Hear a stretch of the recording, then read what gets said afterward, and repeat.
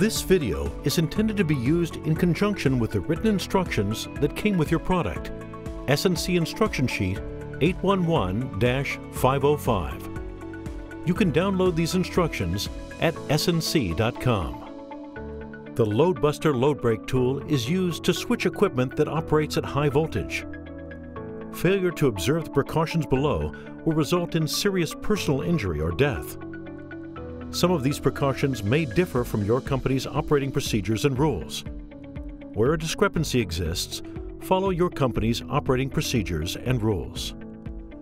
The Loadbuster tool must only be used for specific switching applications that are within the ratings of the tool selected. The Loadbuster tool ratings are listed on a ratings label attached to the chassis of the tool.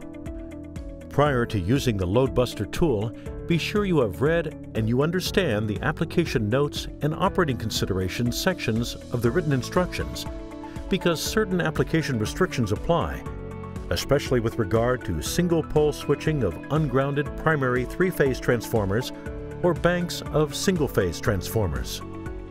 Loadbuster, the S&C Loadbreak tool, is the original lightweight, easy-to-use, portable loadbreak tool. It brings load switching capability through 34.5 kV and 600 amperes nominal, 900 amperes maximum to your overhead distribution system.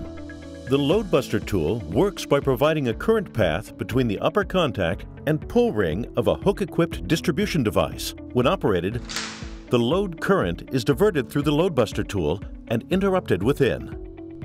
We will demonstrate operation on an SMD20 power fuse, but the procedure is equally applicable to fuse cutouts, disconnects, power fuses, and fuse limiters with an attachment hook at the upper end of the device and a pull ring on the device's switchblade or fuse tube.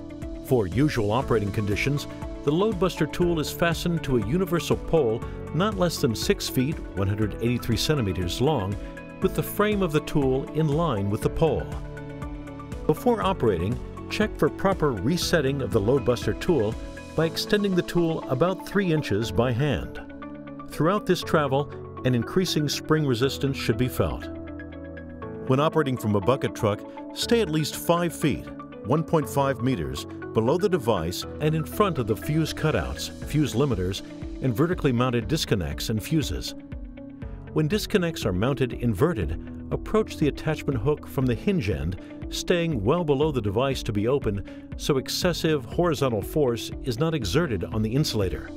The Loadbuster tool has an anchor, which attaches to the attachment hook of the operating device, and a pull ring hook, which attaches to the device's pull ring. Step 1. Reach across in front of the SMD20 fuse mounting with the Loadbuster tool and hook the anchor on the far side of the SMD20 mounting. The Loadbuster tool should never be attached with its anchor hooked on the closest side of the fuse cutout or other device. Attaching the tool in this manner would not only obscure the operator's line of vision, but it could also result in placing a bending stress on the tool and make disengagement difficult. Step 2. Swing the Loadbuster tool toward the SMU20 fuse itself and pass the Loadbuster tool pull ring hook through the pull ring on the fuse. The pull ring latch will deflect and, upon complete entry of the pull ring, will spring back, locking the Loadbuster tool to the pull ring. The Loadbuster tool is now connected across the upper contact of the SMD20 power fuse. Step 3. To open the circuit, operate the Loadbuster tool with a firm, steady pull until it is extended to its maximum length. Avoid jerking and hesitating. The resetting latch will keep it open. Generally, there will be no indication of circuit interruption, but minor arcing may be noted at the pull ring hook and at the anchor, particularly when interrupting load currents approach the rating of the tool. The only sound will be that of the Loadbuster tool tripping. Step 4.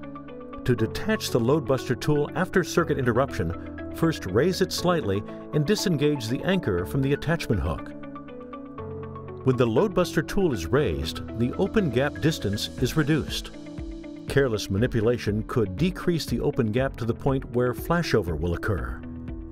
Next, bring the fuse toward its fully open position. Remove the Loadbuster tool from the pull ring by turning the pole.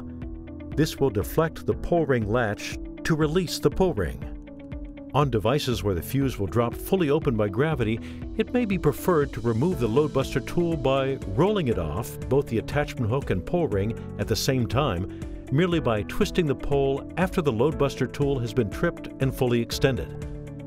To perform this operation easily and smoothly, always roll the Loadbuster tool so it rotates in an upward direction. Step 5.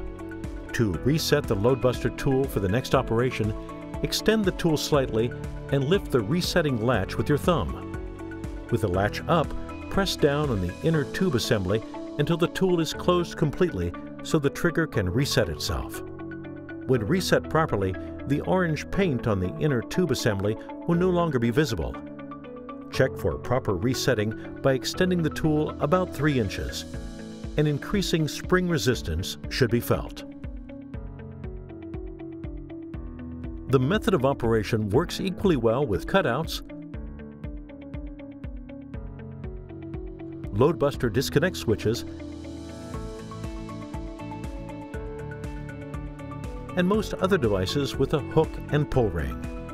Loadbuster tools manufactured after March 2003 are equipped with a non-resettable operation counter that lets you monitor the use of your tools to make more informed decisions with regard to inspection and maintenance.